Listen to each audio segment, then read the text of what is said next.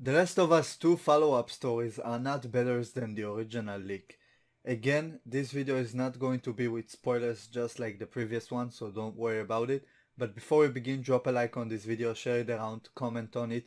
Your interactions with this channel helps promote it in the algorithm and outside of it when you share the videos. Also, don't forget to subscribe to the channel and turn on the notification bell so you won't miss any of the newest videos. I just woke up. I might sound a bit tired, but I couldn't skip over this story that jumped up on my Twitter feed. Let's read it and then we'll talk about it. Report.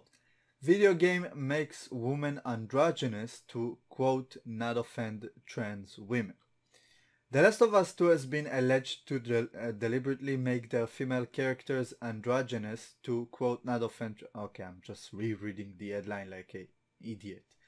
The allegations come in the same week as Naughty Dog suffered a leak from... Wow, the writing is terrible. As Naughty Dog suffered a leak from a disgruntled developer who dumped the game's plotline.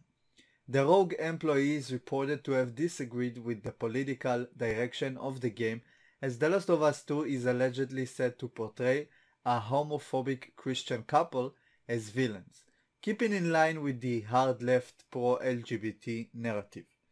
In relation to the gameplay footage leak, speaking with Sausage Roll, the rogue developer said, "I don't doubt even for a moment that this leak came from the studio. The Last of Us Part 2 is very divisive, and as you can imagine, some of the team aren't really thrilled to be working on the game." The source goes on to talk about how stale the work environment has been at Naughty Dog and how so many people have had to bite their tongues because cancel culture is very much alive inside of the studio. Many people would agree with me that this has been one of the worst projects they've ever had to work on, and that's not just because some people disagree with the plot. Even though some of the team members are Christians and don't necessarily agree with the game's message, they are also professionals who can put their personal politics aside to get the job done. What really sucks about all of this is the working environment. Now, I imagine a ton of people who started working as game developers did it because they loved their job. Obviously, coding for any different company would make a ton of money, and I think that most people who go into the video game industry would do it because of passion. And I think one of the reasons that you can go long term in a job is the fact that you enjoy it and that it is satisfying. But it's really hard to make a project that you don't believe in, just like The Last of Us 2 for many of the developers, because we saw that 70% of the original team has already left because of the game, allegedly. They have 70%, what do they call it? I keep forgetting, overturn rate or something like that, where 70% of the employees come in and come out. They need to go to video, like regular movies animators, because most game animators won't work with the studio because it's so infamous. It's really bad. Let's read on and you'll understand we'll talk about the headline. And I'm gonna go for the social justice angle rather than the anti-social justice angle. You'll see soon. Tony Baker, the voice actor for one of the main characters, Joel, told fandom, I quote, I don't doubt even for a moment that this leak came from the studio. The Last of Us Part 2 is very divisive, and as you can imagine, some of the team aren't really thrilled to be working on the game. Following the revelation, other developers were reportedly upset by the divisiveness within the team and the clear political bend to the game's sequel. According to another AAA developer, the push to give characters a more androgynous look has become a recent addition to many games. This is what I wanted to talk about. The characters in The Last of Us Part 2 are designed in such a way to not make trans people feel uncomfortable. Every single new character introduced in the sequel does not have definitive feminine or masculine qualities. Ellie and Dina specifically have been remodeled to look less feminine. It even seems as if they had Ellie as completely changed since they first revealed her in The Last of Us Part 2. Now, this is a trend that you can see in older games. If you go to not The Last of Us, what's its face? I forgot the name. We'll go to the headline and we'll see it. Mass Effect Andromeda. Yeah, Mass Effect is a very known franchise.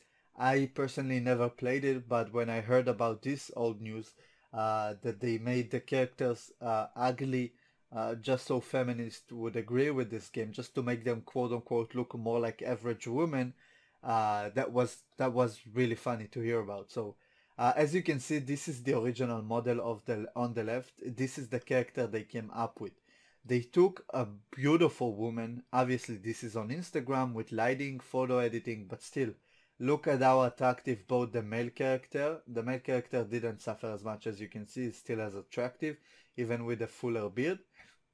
But the female character, look how attractive the real life model is, how good looking she is, how symmetrically and objectively beautiful, according to what they would call the beautiful standard she is.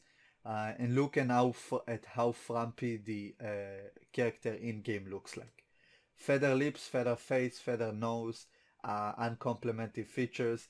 They uglified her on purpose. Okay, so this is not a new trend to gaming. Now, what I actually want to say now is more of a social justice band rather than the anti-SJW. Like I said, the fact that they don't make the character feminine in order to not offend the trans crowd, I think offends it even more, because the reason the trans crowd argues for prepubescent hormone control, hormone blockers, is because they don't want to go through puberty as male, and they don't want to have all those male features, because those same male features and the fact that their body doesn't look feminine makes their dysphoria even worse. At least that's what the latest trans literature, as well as this is the position that the current trans lobby is behind. So one of the reasons the trans lobby would argue for prepubescent hormone blockers is because they don't want to go through puberty as a male, and they want to have more feminine features, so that their dysphoria won't be as bad as it is if they would have gone through puberty like their quote unquote gender assigned at birth. So this is why it not only is it virtue signaling, but it's virtue signaling that doesn't benefit anyone. The trans crowd would love to play, if they are a trans woman, they would love to play a more feminine trans woman. And one of the arguments from the other side, the non-trans side, is that most trans people do play into their gender role, the gender they transition over to, because it's part of their dysphoria. So if you're a trans woman, you would go for the high heels, you would go for the big breasts, the feminine features and everything. So that's why it's such a weird thing to do. But it's not you that they are not only making more character uglier to fit the feminist agenda of quote unquote average women, but they are now making them more androgynous, which as an avid gamer I can definitely see the trend and attest to it. Let's read on with the news. This is only true for let's read the part between it and we'll read the other quote.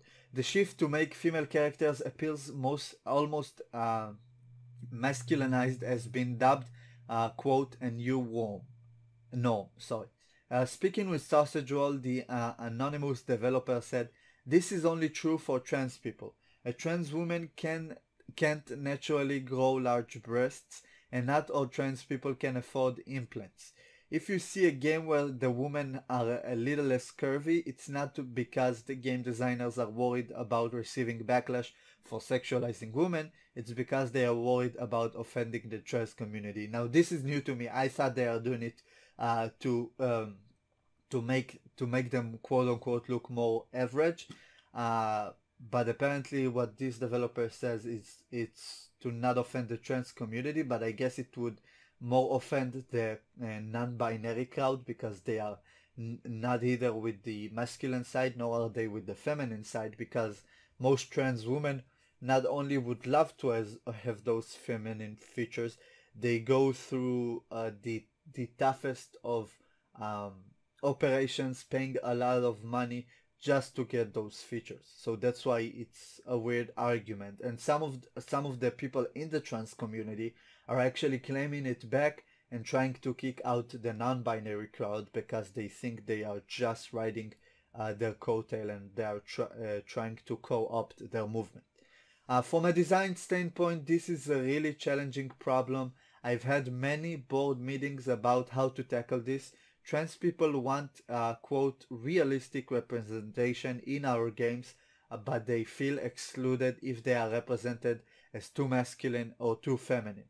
That's why you will see a lot of designers, quote, nerfing the female form, so to speak, so that the difference between trans women and cis women is a little less noticeable. So yeah, the last paragraphs really accentuate it, and I think they're specifically talking about the non-binary crowd, that they don't want their character to be too masculine or too feminine, because like I said again, most trans women would like the character to be would like themselves to even look more female and more feminine. At least most of them will.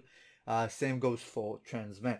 So yeah, by the amount I've already said trans in this video, you can guarantee it's gonna be demonetized. So by the way, if you want to support this channel, you have channel memberships now, as well as links down below to support it on Patreon and subscribe stuff. Let's finish the story.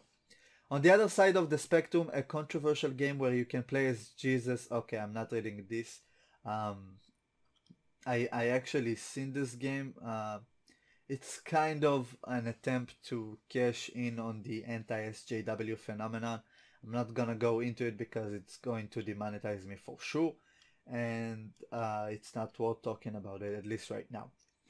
So yeah, this is nothing new. Again, as you can see, they've already uglified this beautiful, beautiful woman in Mass Effect Andromeda, and you can see more and more games going towards the androgynous route, probably because of the non-binary crowd being such a loud voice, even though they are such a small community.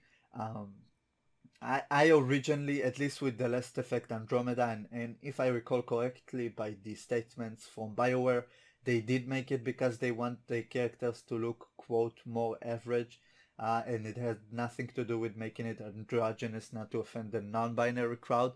But as this developer says, the trend is actually because they don't want to offend the non-binary crowd, which I guess I can believe. I always thought the other way around, but it appears to be like that. I think that they are mischaracterizing as the trans community, and when people think trans, most of them think of trans women, because they're the larger part of the community, and trans men are more of the minority, and the non-binary side for most people are not considered even trans. So that's why it's so weird when they make that argument. Like I said, most trans women would like to appear women, would like to have the most female features. The other way around, because they look masculine and have some masculine features, it just exacerbates their gender dysphoria. That's why some of them would argue that they would have want to go through hormone therapy before their puberty, so they could not get the male puberty and not have male features. So yeah, I don't know guys, what do you think in the comments? Like I said, not only would the right-wing side or the more conservative side not agree with this, even the leftist side and the trans argument won't agree with this unless you're non-binary, again, which most people don't consider trans anyway. So yeah, what do you think in the comments? If you enjoyed this video, I would love for you guys to drop a like on it, share it around, maybe if it gets demonetized, that way it's promoted organically. If you're new to the channel, subscribe to it and turn on the notification bell so you won't miss any of the newest videos. Thank you guys for watching. I'll see you in the next one.